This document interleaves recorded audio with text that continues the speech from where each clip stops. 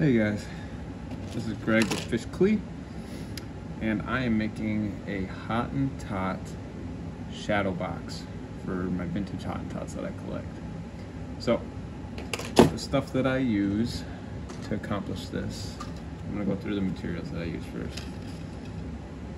I use some of this galvanized steel wire. I think I got this I might even got this at Walmart.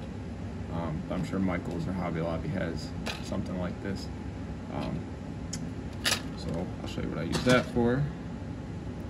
So what I do is I cut them down to about 4 1/4 inch pieces. Got my tape measure here. And then I have some curved needle nose pliers. And what I do is I put it flush with the tip of the pliers. I make a fold so it's 90 degrees. And you'll see why I do that. And I grab right behind where I just bent the flat part of pliers, and I put another 90-degree bent. So we're looking with something like that. And then I go back to my tape measure, and I've been measuring these down for the normal size Hottentots. 2 3/4 inches has been working perfect. So what I do with this horizontal flat, I'll grab my 2 3/4 inches mark and I'll bank another 90-degree bend up, and then it'll look something like that. And then my last bend, I basically been going about a 1/2 inch in, and I make another bend like that. And so we got these hook looking things. All right. So, next thing you will need, you can get these at Hobby Lobby. I got them a pack of 20 for, I think it was like $2, are these alligator clips.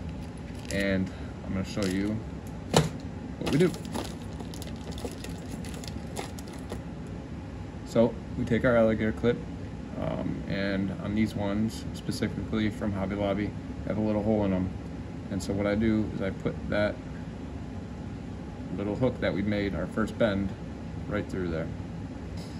And then I just hold it up on there, take my pliers, I fold these over.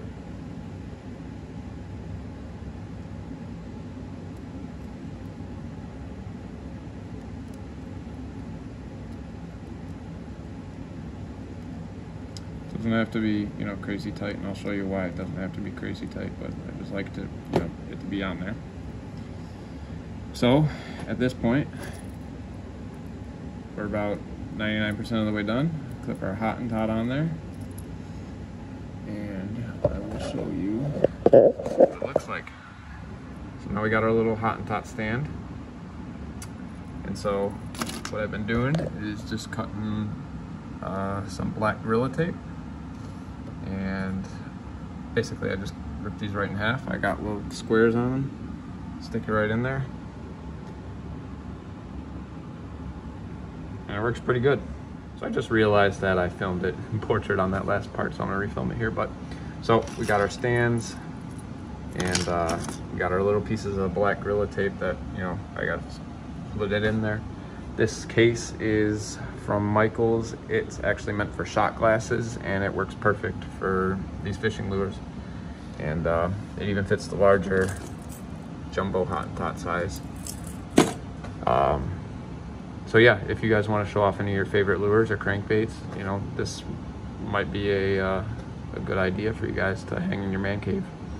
But I think you got $40 worth of material, and it's just a little bit of your time, and it turns out pretty good. So, all right, so this is our finished product.